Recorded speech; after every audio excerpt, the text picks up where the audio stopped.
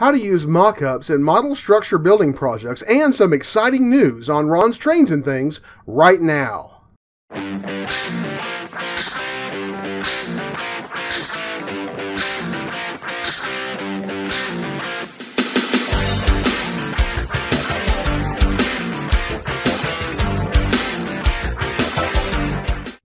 Hi everybody, I'm Ron of Ron's Trains and Things, and today I want to talk to you about using mock-ups in structure building projects.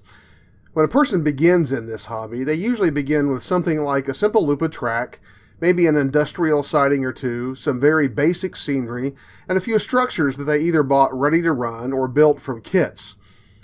This basic level of model railroading can be fun for a while, but eventually most people get bored and either pack it all up in a box and stick it in the garage, or they begin looking for ways to expand. As we expand our model railroad empires, it's natural for us to turn to prototype railroads to see what they look like. Whether we become die-hard prototype modelers or complete freelancers, or like most of us, something in between, at some point we see something on a real railroad that we want to reproduce on our layout. That's when things can become complicated, because it's rare that we find a model kit that is an exact replica of exactly the building that we want to build. Sometimes we can find something close, but very often there just isn't anything that meets our standard of what is close enough. This frustration is multiplied significantly if you model in anything other than HO. N-scale and O-scale have less to offer, less variety, and less common scales have even less than that. If your drive for realism is strong enough, at some point you begin to think about scratch building and kit bashing. But the idea of cutting up a kit or building something from blank styrene or wood can be daunting to a lot of people, especially new modelers and people with less experience in building. I understand that feeling. I felt that once myself.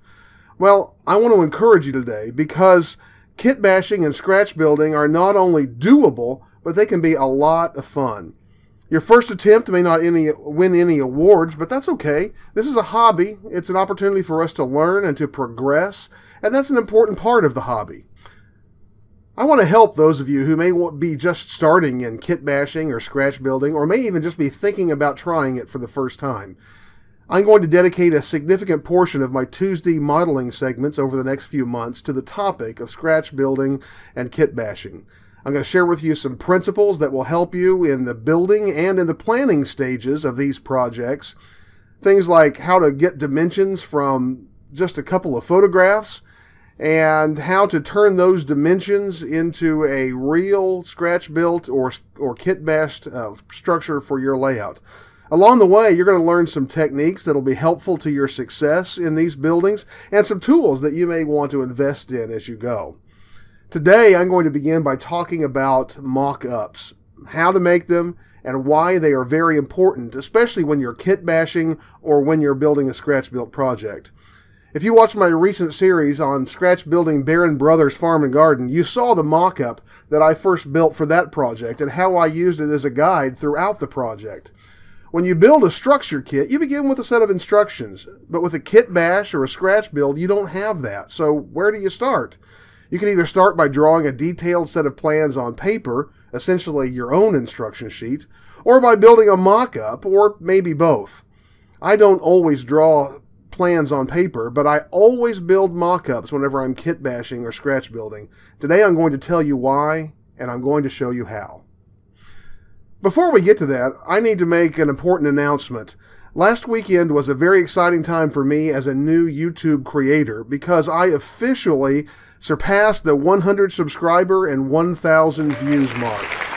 That is a great feeling after only 6 weeks on YouTube and less than a dozen videos that I have produced, and it wouldn't be possible without all of you who have subscribed, watched, liked, shared, and commented on my videos. I appreciate you. I appreciate the way that you keep coming back and the way that you've given me such great feedback. I hope that you will keep tuning in and sharing with your fellow model railroaders through social media like Facebook, Twitter, and Tumblr, Instagram, as well as on model railroad forums that you may participate in. In light of this milestone, for me personally, I want to recognize a couple of people. First, I want to give a shout out to my 100th subscriber, which was Eagle Valley Model Railroad. Thank you for subscribing. I appreciate you. And I want to encourage you all to check out his channel and subscribe to him. He's making some nice videos as he's chronicling the build of his own HO scale layout. You'll want to go check that out. I'm going to provide a link to his channel in the credits of this video and also in the description below. I also want to give a shout out to Eric Hall and his channel, the Institute for Model Railroad Operations, or IMRRO.com. Eric and his Big Build Contest version 2 helped to inspire me to start this channel, which I had considered but put off for over a year. Last week, he gave Ron's Trains and Things a wonderful review on one of his videos and a plug which gave me a real boost. Eric, thank you. I appreciate it so much. You the man. And if you haven't already, I think you should go check out Eric's channel and subscribe to him as well. Again, I'll provide a link to his channel in the credits and in the description below. I have some other good news to share with you, but I'm going to save that until the end of the video, so you'll want to keep watching and see what recently arrived and what is coming soon on Ron's Trains and Things. Well, that is way too much talk for this intro, so let's get down to business and talk about building structure mock-ups. First, let me show you a couple of mock-ups that I have on my layout currently and tell you why I think mock-ups are so important. Here is a mock-up of Midwestern Mud Services, an oilfield service and supply company in Bowie, Texas. As you can see, the industry sits on the very end of the upper deck of my layout, just where the main line enters the helix.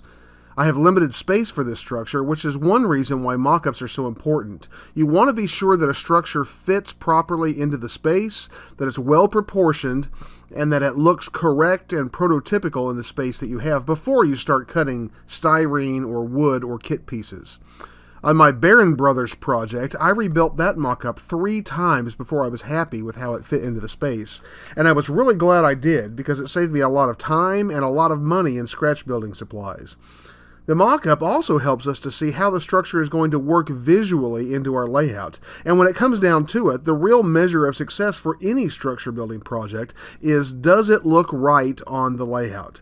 Mock-ups help you achieve that goal. Here is another mock-up that I have made for a different purpose. This is the historic Holt Hotel in downtown Wichita Falls, Texas, which I am kit bashing as a low-relief background structure. This mock-up is a little different because it's made specifically for a kit bashing project, but I'll tell you more about that a little later. Right now, let me show you how I made both of these structures. For any kit bashed or scratch built structure, I start with reference photos. Here is a photo of Midwestern Mud Services that I'm using in my building project. Photos like this help me to get the dimensions and the overall look of the building right from the planning and mock-up stages. With almost every building, there will be some selective compression and modification. Reference photos help you decide where to shrink, what to leave out, and what definitely must be included in your model. Depending on what you are modeling, there are a number of sources you can use to gather reference photos. Of course, if you have access to the structure itself, you can go and take some photos and some measurements and get actual information right from the source. If you're too far from the structure to photograph it yourself, Google Maps and Google Earth are great sources of reference photos. With their Street View feature, you can get photographs of buildings almost anywhere, from almost any angle at which it can be viewed from a street. If you're modeling an historic structure that is no longer standing, your task may be a little more difficult. Internet searches often can provide at least some photographs of a building, as can books at a local library or archive. It may take a little bit of legwork, but diligence pays off in this area. And once you've gathered some reference photos, you can get the basic dimensions of your structure and you can get ready to build. In a later video, I will show you exactly how to gather dimensions from photos to apply to model building, so be sure and watch for that. Now what you need are some materials. My favorite material for building mock-ups is thin corrugated cardboard. You can use thicker corrugated cardboard like this that you get from the sides of boxes, but it is pretty thick, it is very difficult to cut, and it's a little unwieldy in building.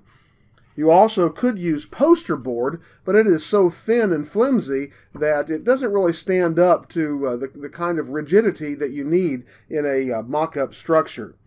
I prefer to find corrugated cardboard that is thin, easier to cut, and makes nice walls. This is not much different than the thickness of the styrene that I'll be using to build this structure itself. Now, as you build some mock-ups over time, you will learn to spot the kind of cardboard that you like, the right thickness and weight very quickly, and you will learn to latch onto it whenever you see it. For a scratch build, I begin by drawing out the walls of the structure on the cardboard using a scale ruler to be sure that the dimensions are correct. As you build your mock-up, you'll notice how the walls fit together, which walls should go inside the corners and which ones should go outside, exactly how the roof fits best. Essentially, use the mock-up building as a practice run at building the structure itself. I draw key details like these doors and windows on the cardboard, not being concerned to draw them perfectly, but trying to get their dimensions right so I can get a sense of how they'll look in the space and on the model.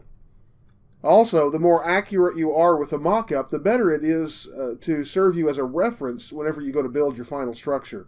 When the walls are prepared, I simply glue them together with simple white glue, and when it's dry, I fit it into the space on the layout to evaluate what it looks like and what I should change. Minor changes can simply be made when you transition to building your actual structure, but as I stated earlier, if I really don't like the way a mock-up looks in the space, I will often rework part or rebuild it entirely until I am happy with it. The Holt Motel mock-up I showed you earlier is different in that it is a mock-up for a kit-bashed structure. Using this reference photo, I realized that the DPM's Hilltown Hotel kit looked very similar, but was way too small to be an accurate representation of the hotel that I wanted to model. I needed to find a way to kit bash this kit to make it more like the actual structure that I wanted to make. So I took the kit, put it on a photocopy machine, and made photocopies of the actual pieces with the detail side down. I made several copies so that I could see how I could fit them together to make them work to build a larger building. Using these photocopies, I could then cut them in the places that I would expect to cut the structure and fit them together, gluing them to a piece of foam core in order to see how they would fit together in the structure. Now, if you noticed in this reference photo, you'll see that there is an unusual look to the top two stories of this building. Some historic photos show me that these two stories were added much later than the original building was built, and thus the different look. I plan to use modular brick walls in order to build those two stories on this building. They're not part of this mock-up yet. This mock-up was specifically made to help me see how I could cut and splice together the DPM Hilltown Hotel module pieces in order to construct this part of the structure. It gives me a sense of the size, the space, the overall look of the building, and it shows me exactly how I need to cut the pieces before I put a razor saw to any of them. So as you see, photocopying parts of a kit is a great way to play with the cutting, the rearranging, the adding of material, and modifying them to get the final results that you want out of your kit-bashed structure. Mock-ups can be a tremendous help in structure building, and if you lack confidence to try scratch building or kit bashing, mock-ups can be just the way to build the confidence you need at only the cost of a few pieces of cardboard, a few sheets of photocopy paper, and a little bit of your time. I hope you'll give it a try, and I know that you'll be glad that you did. If you've been putting off your first scratch build or kit bash, or if you found yourself frustrated in trying to build, then tell me about your frustrations and your concerns in the comment section down at the bottom of the page. I want to know how I can best help you through my future videos. Help me help you by asking your questions and telling me about the things that would be helpful for you to learn about on Ron's Trains and Things. Now, before I go, I told you I had some other good news to share with you, and here it is. Look at what arrived at my house just a few days ago. These are the materials for my next big scratch building project, which I'll be showing you step by step in an upcoming series of videos. I'm not quite ready to show you exactly what that structure is yet, but I will say this, it is the most complicated scratch building structure I've ever attempted.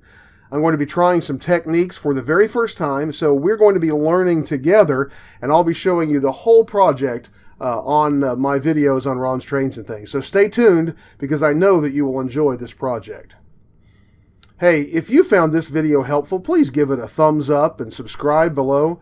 Be sure to leave a comment or a question in the comment section at the bottom of the page.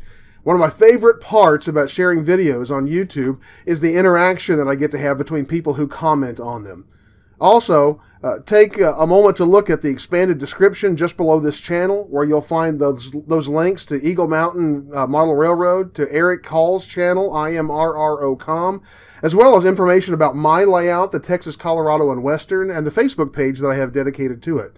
You can also see there how you can support Ron's Trains and Things if you would like to do that through PayPal Me or Patreon. But if you find these videos helpful, the best thing you could do is share them with others. Use your social media like Facebook, Twitter, Tumblr, or whatever model railroad forums that you may participate in, and share them with others so that they can find these videos and they can appreciate them as well. Again, thank you for watching. Thank you for your support of Ron's Trains and Things. Thank you for your subscriptions, your likes, your kind words. And that's all for today, but join me again soon on Ron's Trains and Things, and I'll see you then.